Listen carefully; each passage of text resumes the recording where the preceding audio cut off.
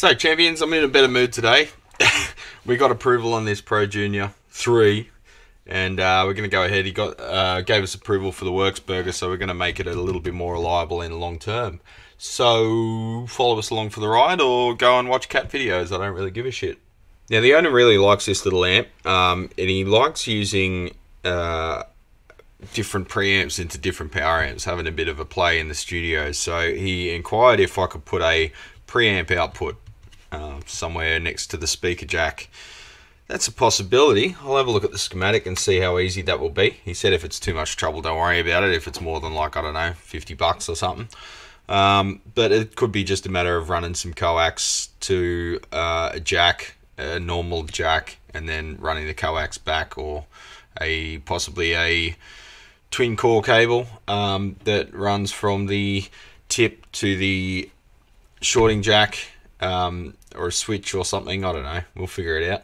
I may as well recap it because these things suck. Well, we've got the board out. I'm going to up the screen grid resistance. I'm going to lower the bias a little bit, not too far, otherwise the plate voltage will go through the roof, and that's already sitting at 340, I think it was. And hopefully, the ringing EL84 will replace that with a new match pair. That's vaporized the riding off it, so they've gotten way too hot. And once the new valves are in there, hopefully with that bias point, they'll be a little bit happier for a longer term rather than cooking themselves like this thing. We'll also probably replace this little jack down here, which is a known weakness. Since he'll be plugging stuff in and swapping stuff all the time, if he keeps unplugging that speaker jack, it'll probably break within that rubber boot, which the plastic boot there, which happens quite often. So we'll sort that out, and as I say, just go over the thing and just check it all. So we'll do that as well, like we always do. And first thing though, I'll test this speaker. It is running at the moment, so I'll turn it up a bit and have a listen, just make sure everything's behaving itself, just so if there's anything else we need to look at while the board's out, we can assess it during that time. Oh fuck, I need more coffee. I can't think. Now, the single biggest upgrade you can do to pretty much any Fender amp is replacing the shitty stock Eminence driver. Eminence make good stuff. Well, IC make good stuff. A lot of these brands make good stuff, but Fender doesn't use their good stuff. Fender makes them make the cheapest shit they can possibly make in order to keep these under a certain price point, which is fair enough. You can't have your cake and eat it too. So replacing those drivers can be a pretty significant difference. These tend to sound pretty boxy, not a lot of bottom end, not a lot of top end. They're sort of real low mid oriented. I don't personally like Jensen at the moment. I don't think they've made a good speaker for the last 10 years. But putting a WGS or something in there would be great. Any Celestian. There's so much available. Even some of the other Eminence stuff, the Legend series is great. These are just like the lowest of the low that Eminence make. You can get OEM quotes from Eminence to make batch runs of speakers, and you can specify everything. I don't think Fender specified much other than the price point. So that's how you end up with a driver like that. Now you can see on the control panel here, that's rust under the surface. It's going to break through one day and you're going to lose all the writing. So that's a bit of a shame. It's probably been kept in a pretty high humidity area, so we'll be careful not to remove that for the moment. And not if, but when it happens in the future, there may be on eBay or the usual suspects. I've seen control panel replacement vinyl overlays, so you could scrape that back and treat it with something to neutralize the rust, and then put the sticky shit on the face of it and put all the hardware back on. But at the moment it's intact, so we'll leave it as is. So let's have a quick listen to this thing, see what it sounds like, if there's any underlying issues or problems with the speaker. There's already a little bit of hum there, just because the chassis is so tiny and the output transformer is probably close to the power. Oh yeah.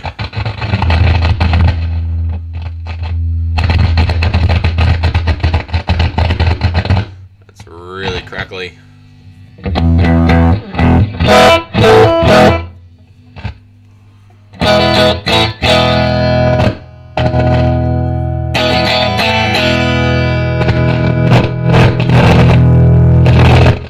Oh, you can hear the... Someone asked recently about the Zellweger tones that we have here for off-peak water heating. If you listen carefully, it won't happen because I'm trying to show it. There it is.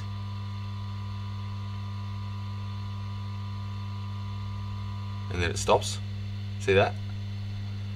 And it'll go again. There it is.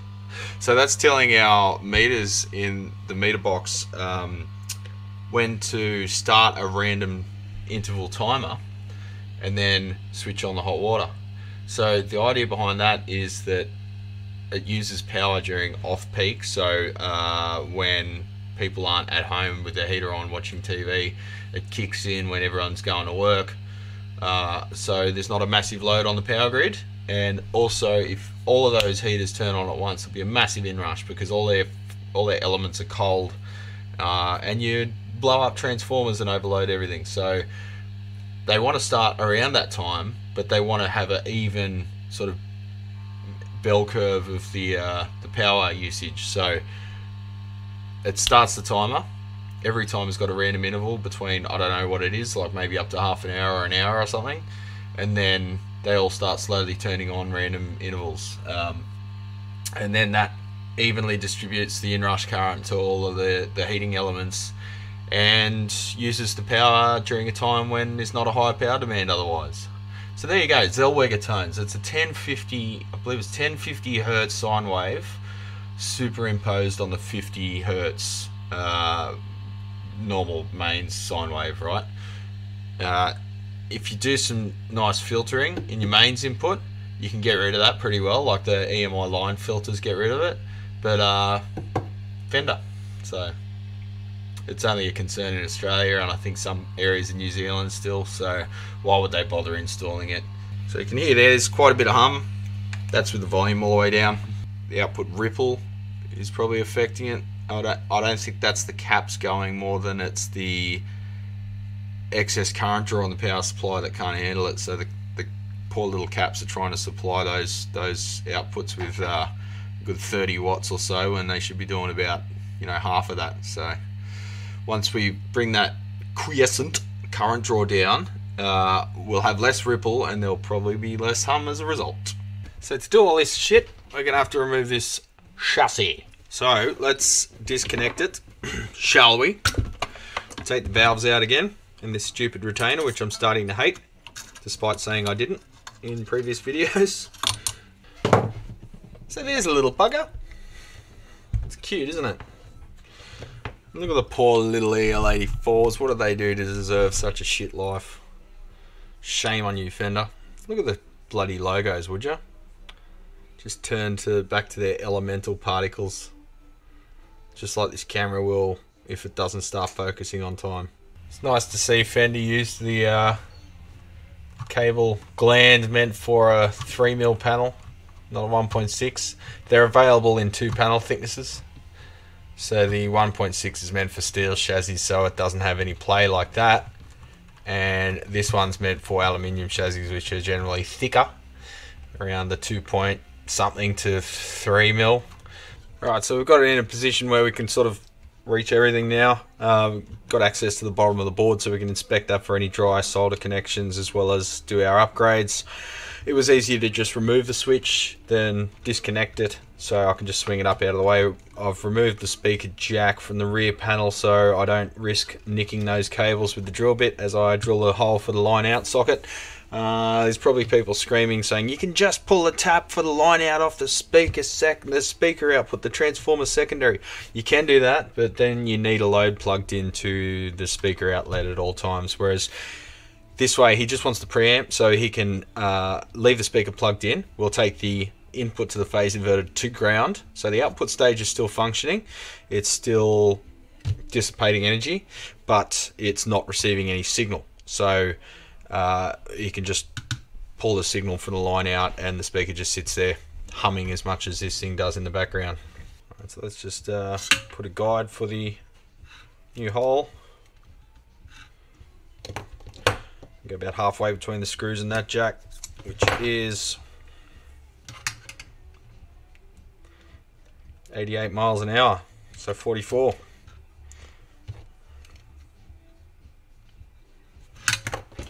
Center punch, and we'll get the drill.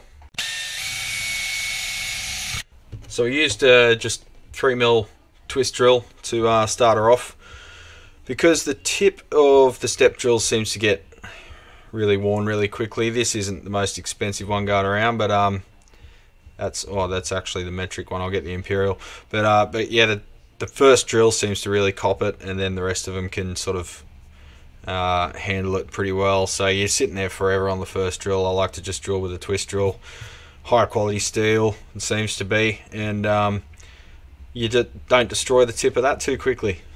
Alright, so here's the imperial step drill. We're going for a 3/8 hole.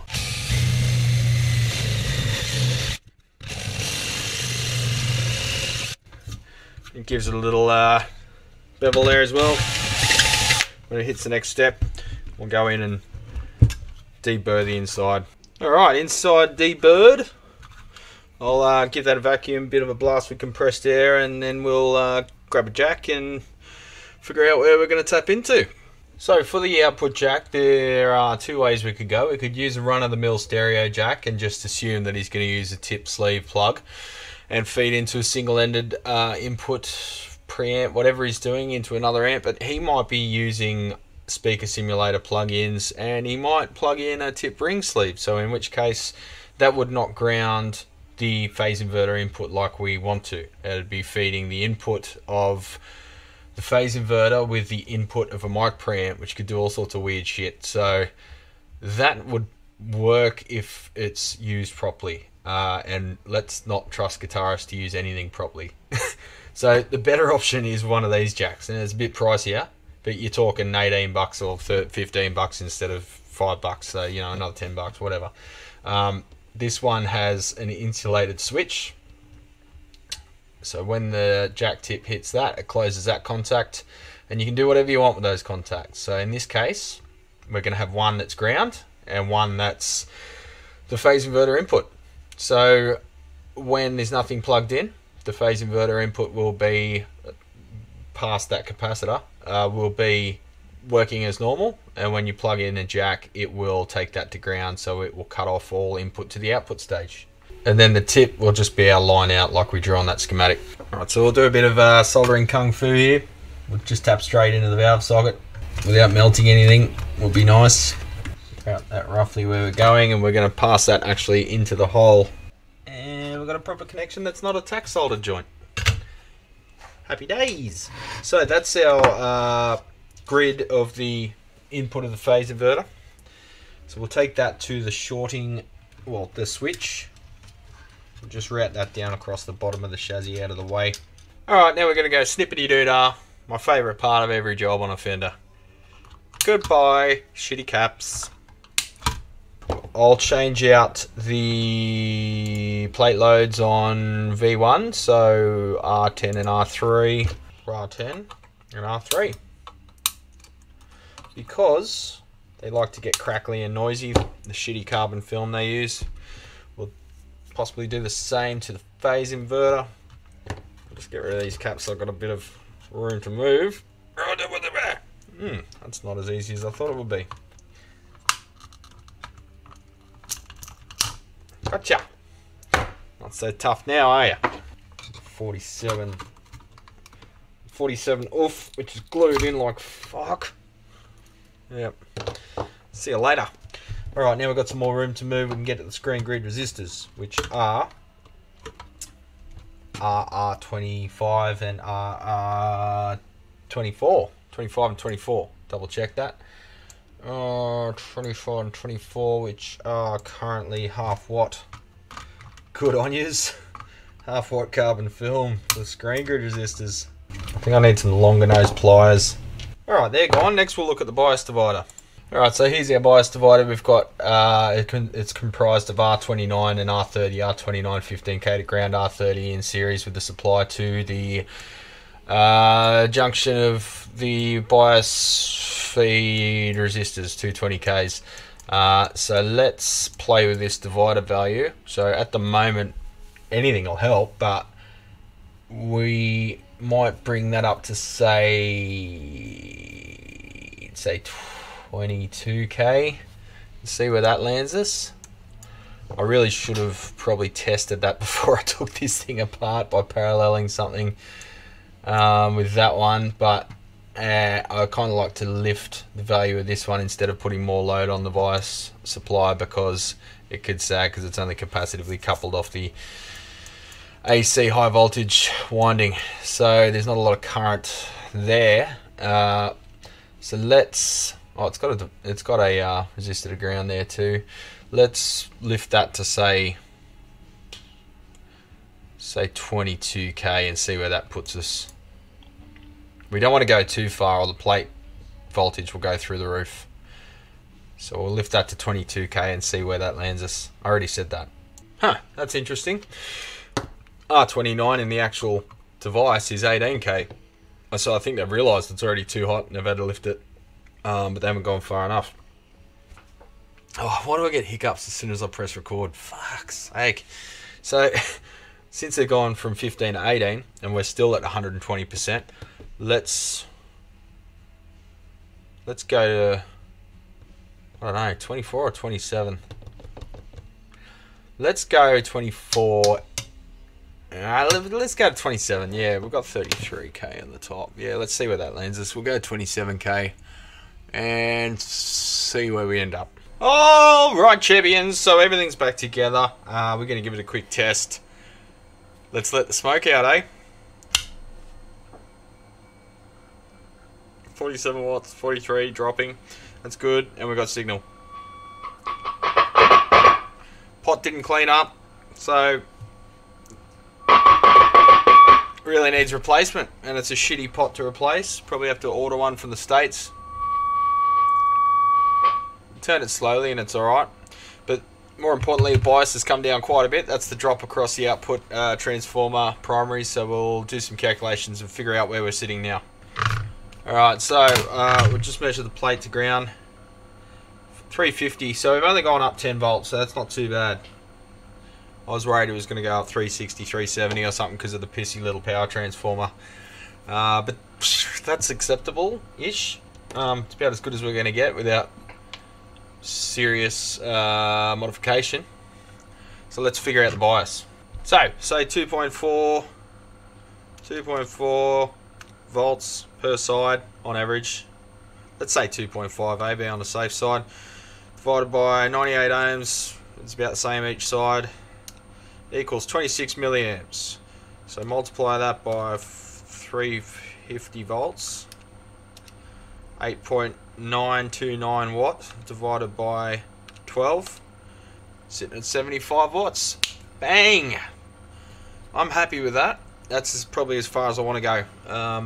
I'd like to get it down to 60, but then the plate voltage is going to go even further. So I think that's a nice little compromise between the two. So everything is working. Let's check the line out. First we'll check that it just cuts off at all. Yep. Beauty.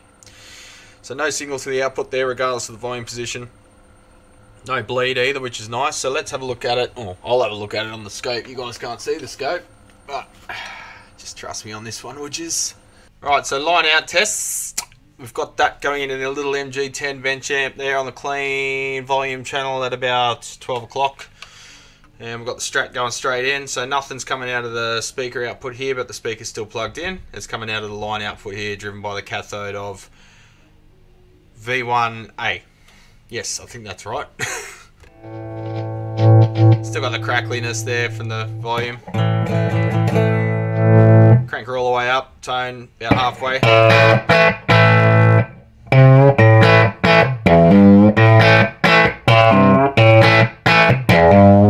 What's that from?